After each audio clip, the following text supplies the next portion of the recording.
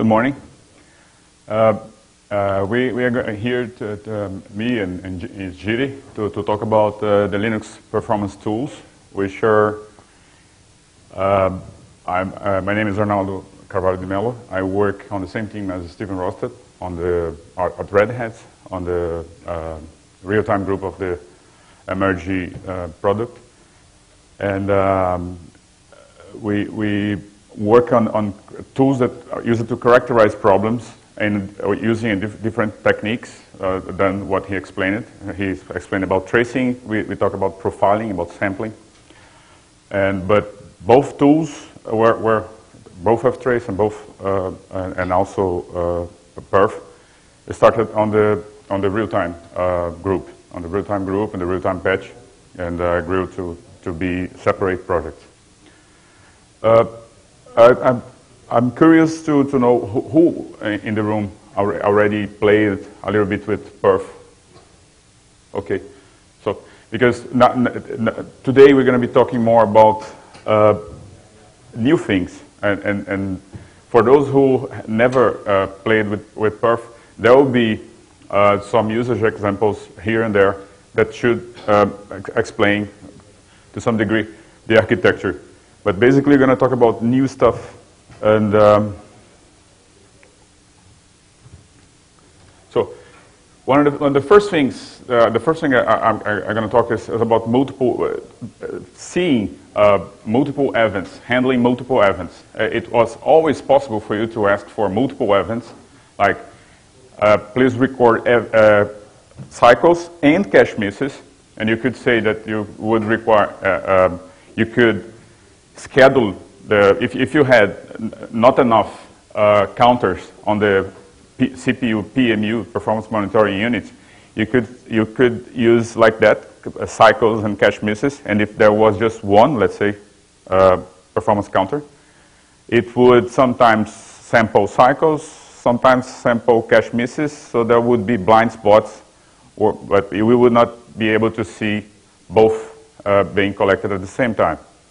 So in this case, I recorded cycles and cache misses system-wide, that -A for all CPUs, and for 1 microsecond.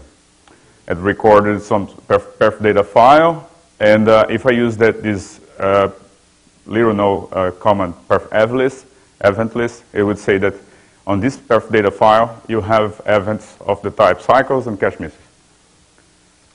But if you do like that new notation, curly braces, circles, cycles, and cache misses, you are asking the kernel to measure both cycles and cache misses, and if it's not possible, don't count at all, and tell the user that's not possible. Usually, this thing is possible, but you could be on a machine with multiple people trying to do profiling, and so one could prevent the other from using because they're asking for both at the same time. But then now if we do perf ev list, you're going to see that there are events of type of cycles and cache misses. But if you ask if they are in a group, you're going to say that yes, they are in a group. They are. So now if you, in the past, if you do just perf report, you're going to say that there are samples. There are 88 cycles samples, 78 cycle cache miss samples. And you would be able to press enter, and they would see a view based on cycles or a view based on cache miss.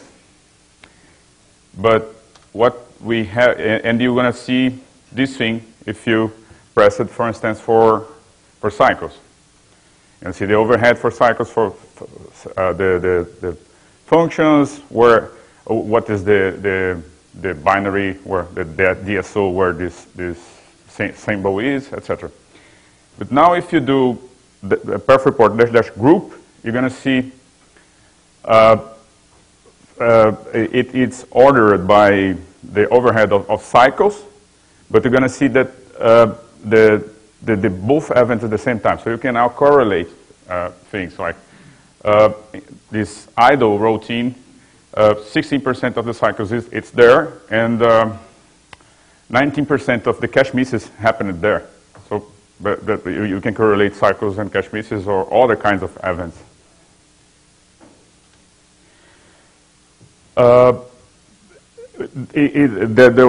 Something else that was done was the GTK interface for annotate, to do source code annotation, and then you as well on the annotate tool, both on the graphical interface, GTK interface, and on the TUI or on the STDIO formats, you can see both the cycles and instructions, or cycles and cache misses, or multiple. You could have something like 3 or 4 or 7 events, and then you just would have more columns on the overhead part. One other thing that was implemented was in perfstat. Usually you do perfstat and then you specify which events you want, or you can say that you want the default ones, which is some 20 events, like cache misses and page faults, some software events, some hardware cache events, some hardware events. But only at the end you would receive the information about how many of those events took place on that specific workload. Now you can use -I and say that every 100 microsecond you should print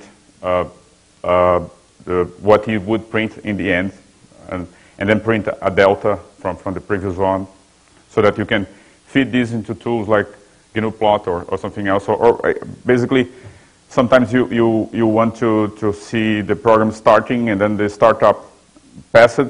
Now you are interested in the events. You don't want to collect, to have all the workload into just one statistic. Yeah, I think it's capital I. Yeah. And something else in perfstat is that you now have per socket, per CPU socket, or per CPU core aggregation to help find imbalances in scheduling, whatever. And you can combine it with interval printing. So that's an example. You say that every second you're going to do system-wide and then aggregate per socket just the cycles event while that workload runs. So for 200 seconds, you're going to be having 1 second printouts aggregated by CPU sockets. So in this case, the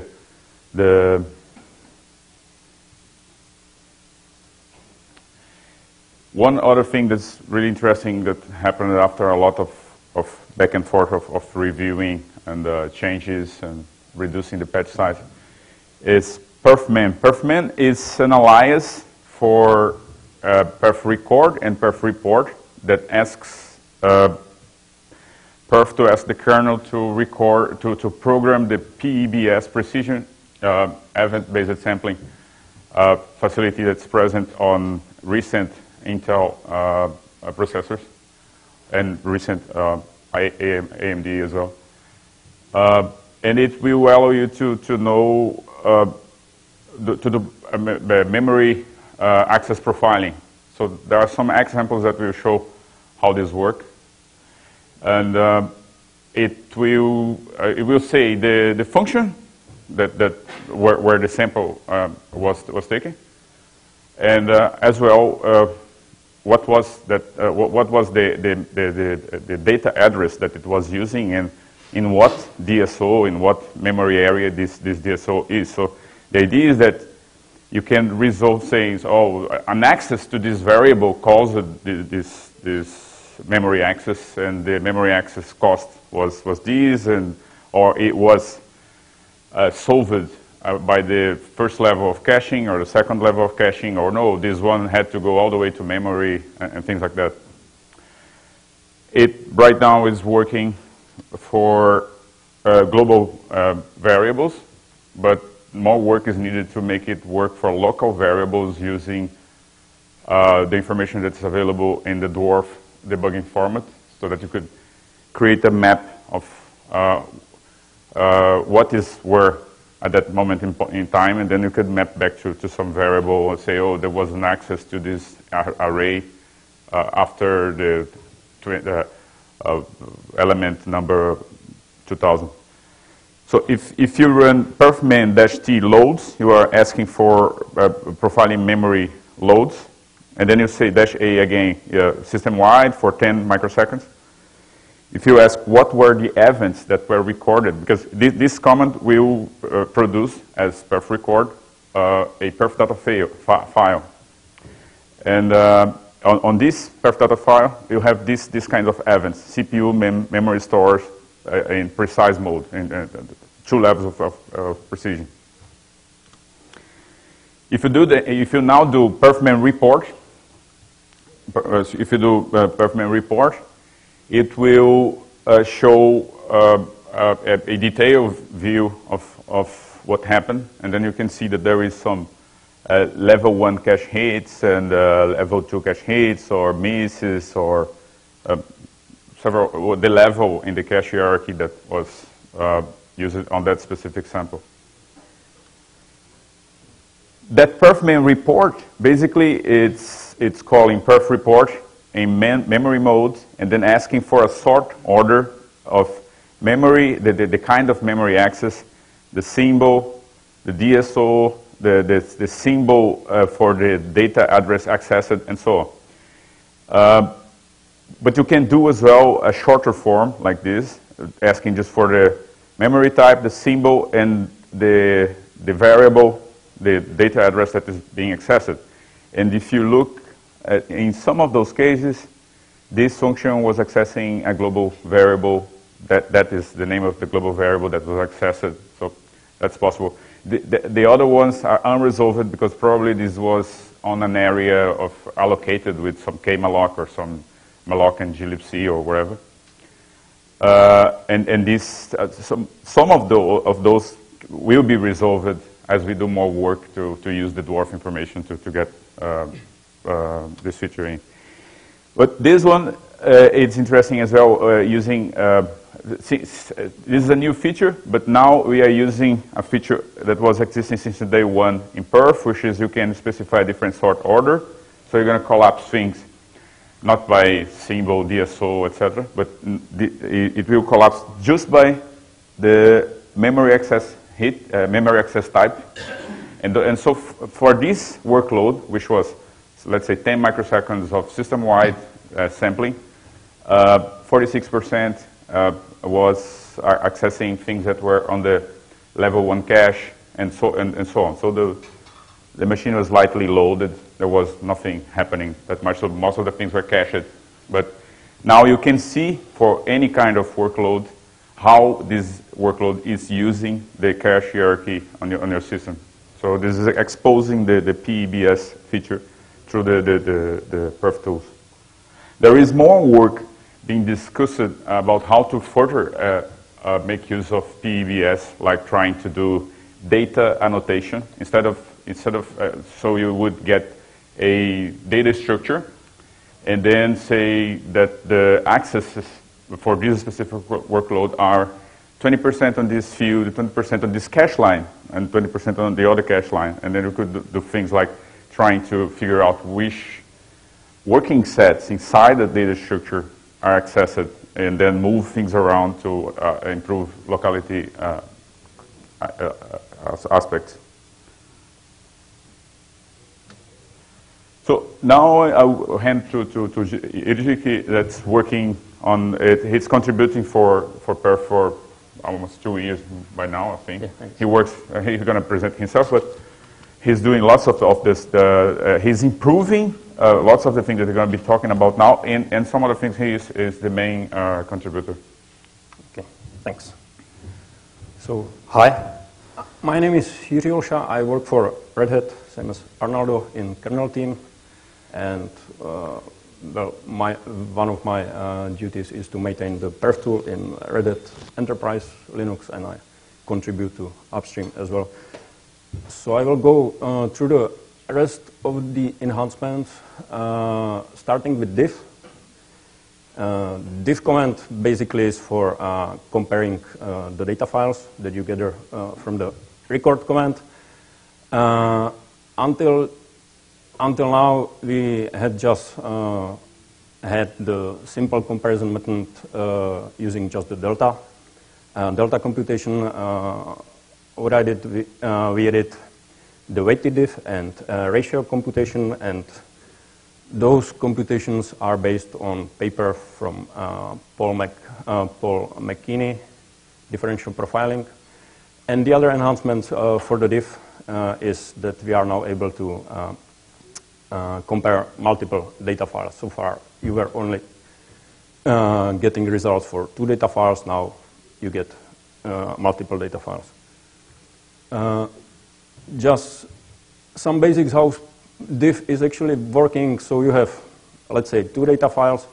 What do? You make the intersection of the symbols in the data files. So you end up with some set of the symbols which you can actually compare because they are in both workloads. You have the counts for the symbols, and you make the computation. So now it's the delta, weighted diff, and ratio. As for the delta, that's the current one and was until recently. You compute the percentage of the symbol in each data file and just make the delta, just subtract those 2 values. And this is what you get when you run perf diff dec delta. The dec is the option that lets you specify what computation you actually want to do. So you will end up with first file being the baseline and the other file specified having the delta values. So the new computation is weighted diff and ratio. As for the weighted diff, it kind of allows you to assign a value for each workload. And this value you need to specify for the diff command, and it's computed using this formula. So again, dec wdiff, specify the weights, and the diff will make the computation for you. The last one currently supported is the ratio, and it's the easy one. It's just easy as doing the division of those 2 counters. So again, dec ratio, and you will see the baseline and the ratio of the next file. The other enhancement for the diff is to support multiple data files. We do it similar as if you have 2 data files. We say the first data file is the baseline, and all the other data files are compared to this baseline. And you can also choose the delta, weighted diff, and ratio. So it looks like this. You basically say perf diff, and you specify multiple data files that you want to compare. The first one is the one to be the baseline, and the rest is compared to the first one. So you end up with baseline column and column for each data file, giving you the result of any computation that you choose. The default is the delta. So here you get the delta computation. Let's say you want to do the ratio for following data files, and you want to also sort it based on the column. So you say -01, and it will sort you the data based on the column number 1. You get the column assignment right here, so you can play with the results and see actually how it went. So the whole idea about diff is that you're gonna run some workload, and then you change the machine, and then you run the same workload on different machine, and you want to know what changed from one to the other. Or you updated the machine, and then the performance went down. So you want to know what was that change. The perf diff right now allows you to see this in different ways to try to understand on a breakdown by symbol. We are working on other stuff as well to try to collect more information about the machine, let's say, to see if from one version of the kernel that's being tested to the next one, some default changed for some knob, and then that could be the reason for the problem. So, but the whole idea is problem characterization. Run multiple times the same workload, changing some stuff, and then we want to know what changed in terms of usage for the symbols. Okay. Moving on to another enhancement, and that's the group leader sampling. So basically, when you monitor a group in a perf, you end up with samples for each event in the group. And what we are trying to do in here is to say, okay, I just want the leader to do the sampling, and the rest of the group, rest of the events in the group are attached to this sample. So only leader is doing the samples, and the rest of the group just attach the data to the leader sample. You can do it by using the capital S modifier, and basically it looks like this. On the left side, you can see that's the standard way. You specify the group of cycles and cache misses, and what you get during the workload measurements, you will get the cycle samples separated from cache misses samples. So all those samples will be recorded and presented afterwards. If you, on the other way, specify the capital S modifier, you will receive only cycles samples. I mean, only the cycles event will actually do the sample, and the cache misses data will be attached to the cycle. So, at the comparison, you will get just this number of samples. How you display it? Starting with the record command, you just say the standard group and use the capital S modifier. For the report, basically nothing is changed because it's the matter only for the recording phase. For the report, you can use the group modifier that Arnaldo was talking about that will display you the group together. So you will see, you will get the overhead column with cycles event and cache misses events data, and that's basically it. Moving on, another enhancement is using the dwarf information, the call frame info from dwarf to get the call chains for the sample. Basically, what it means is that for each sample, in the record phase, you specify -g dwarf, and it means that for each sample, we will store the user level data from the stack and the user level registers, and that's it for the record phase. And for the report, we will use this data, run it through the special library, some unwind library, and it will do the unwind for us, and we will feed the IPs to the report, and it will be presented as call chains. As for the libraries we are using, currently this feature was done using the lib unwind library, but there's no maintainer for this library in Fedora and RHEL, so we are moving to elf-utils package, which just recently got support for this unwind by Jan Kratochvíl, and it's in pending review state. And we have the perf support ready, so once the elf-utils is updated, we will release the support for perf as well. The main problem here is that in the past we had a specific register for telling what is the return address for the current function. So you could efficiently just traverse the string and get the call chain. But since this can be used for optimization purposes as well on x86, the distributions just use it for this optimization. You don't have this register, so you have to do this thing to get call chains for user space. Yeah, okay. Moving on, another enhancement is actually how we can use the precise information in perf, how we can configure to use the precise. Basically, for some events, you are allowed to use the P modifier, and you should end up with a much more precise sample, meaning that you will get some more precise values in the registers of the sample. But as we have different levels of precise information in different CPUs, this level is changed among architectures, and sometimes it's very hard to find out if you can use the P modifier or not.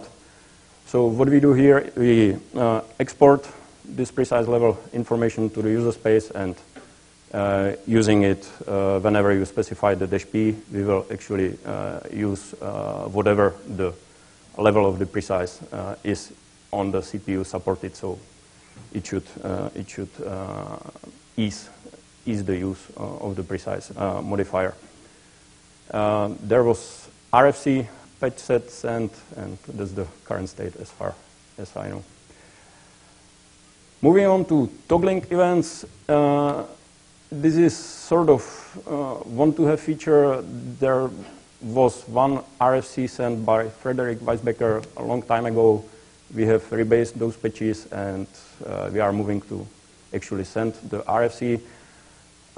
It's about ability to say for some event to trigger another event, meaning like enable or disable. So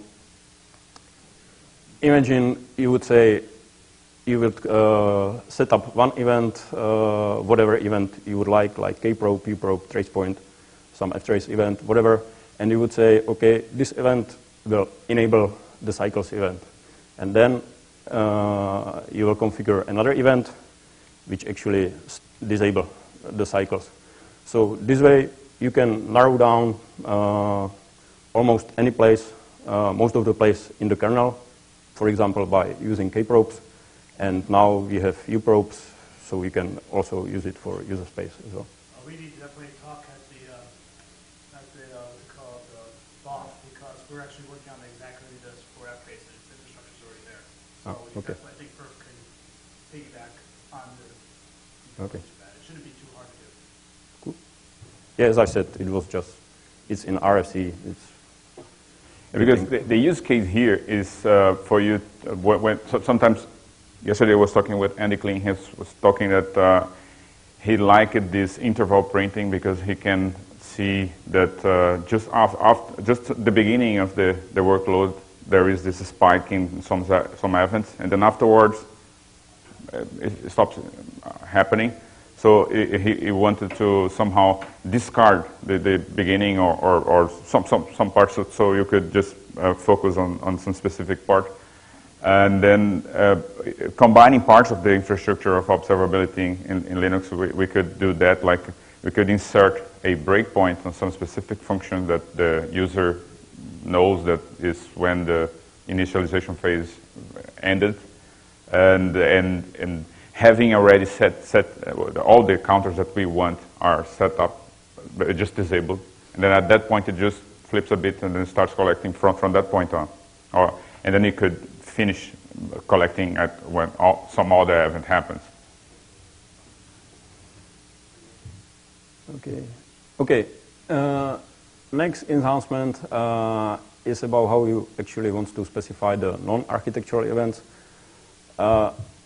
Those events are the CPU bounded events. It's not like the cycles. It's all the rest of the events which are supported by architectures and is different from each architecture or even CPU. There are currently two ways how to do that. You can use the libpfm support with following style. Or another way is using the alias support using the CPU /event definition and allowing you to make a list of the events and use it afterwards in the -e whenever you need it. libpfm was sort of rejected for Perf, and the alias patch set is in RFC state for quite a long time, so there's no big movement, but we kind of need this feature in the future. So the thing is, Ingo being the main architect of Perf, Ingo Molnar, and he wants people to try hard to identify events that can be abstracted in a way that is different architecture could have the same sort of visions, like crossing a NUMA boundary, it should be in several, so that the kernel would abstract those things and not expose the user to some specificities of each architecture. So that he thinks that by allowing the architecture-specific names to be used directly by the user, it would be defeating this purpose. So there are people who patch Perf and to use libpfm. I don't know, I think Google does that and etc. And everybody can do that. But the thing that Ingo Mona doesn't want is to make it so easy to get to the architecture-specific details. That's how I perceive his reason for not accepting this. Oh, another one, trace event library.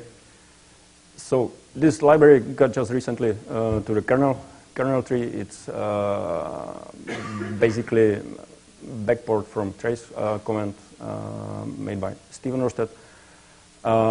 What we are doing currently, we are trying to sync with the trace command, and currently we are trying to make the plugin support for trace point format file.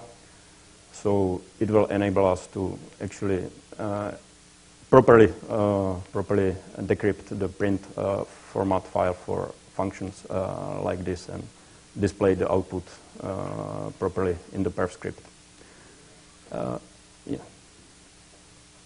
Moving on, that's the rest of the features. Two of them is focused on developing perf. We are moving our make system to integrate with the cable system. So you will end up with same stuff as you would do when you compile the kernel. So you will have the .config and you can specify all the feature in kconfig. We have now support most of the config targets, so you can run the menu config, all config, non-config, whatever. And basically what we try to do is we want to make the config more easy, more visible, more user-friendly, and it also helps the separation of the code. So the code is more clear. I have one. Okay. I will show you how the menu config looks like. So basically you can change and choose whatever building command you'd like to have, and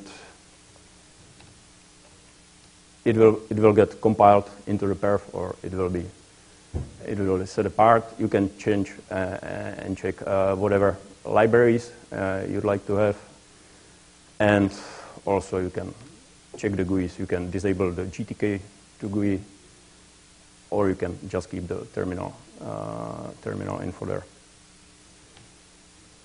It's in RFC state. We are slowly getting there. This was a request by people like embedded system developers that wanted to have a minimal tool on the devices just to collect the data, and then you move it to some other place, and then you do the analysis of the perf data file on another machine where we have the full tool, or all the feature set. Okay, and the last one is to mention that we are getting better on testing the perf. Actually, recently, like 1 year, we are trying to get as much testing as we can to the perf test command, so you can run the perf test, and it actually tests not only the perf tool itself, but it tests the perf events subsystem. In this regard, we are just porting the Vince Weaver's test. He has very large test suite separated from the kernel, and it's very extensively tests the perf events subsystem, so like verifying that we are getting the proper numbers in a very precise way. So whenever you run the perf test, you will get you can get the overview if you break something or not, even if you are changing the kernel. And yeah, that's in testing state, and we will send it out shortly. And that's basically all I have. Yeah, the Perf test, we are testing libraries that we are creating to make it easier to write new tools, like this Perf main or other things that are happening now. We also try to do things like generate some event and then try to see if the event is detected by the interface. We try there are things that we do, like getting the symbols from callchains, the /proc/callchains, and we get the symbols from VM Linux, and we try to see if both are matching, if all the symbols that are here are on the other one. So in this regard, we are testing the process that builds VM Linux, that builds the callchains. And there is room for lots of other things to be tested as well, like generating a deep nested call of functions, and then checking if the call chains that we collect are the ones that we expect to collect, and doing this with the register-based method that for the kernel is possible as of now, and using the dwarf as well. So the idea is that a profiling tool that you cannot trust, I mean, doesn't make sense. So we have to make sure that any regression that happens, we create a test and then fix the problem, and then the Perf test will show that this happened. We try to get this thing and then get it together with git bisect so that we can automate testing to see where one specific test failed. That's the idea behind this Perf test, this subcommand of Perf. That's it. Yeah, and that's it. Yeah, that's what we had to say. There are more things happening as well, but these, I think, were the ones that are more interesting at this point. So, any questions?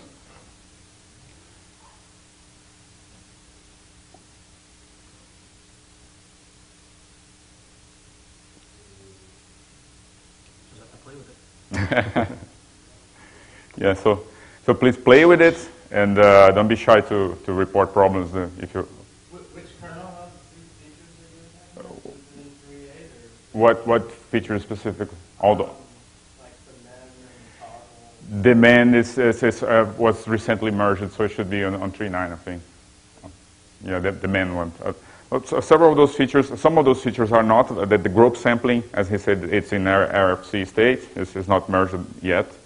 But the Perf man is merged already.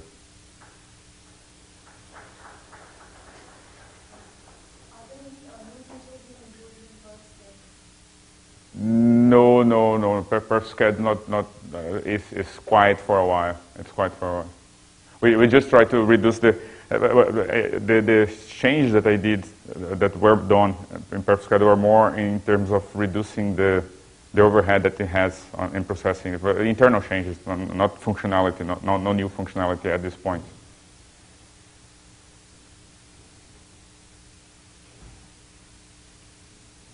More questions? So thank you. Thanks.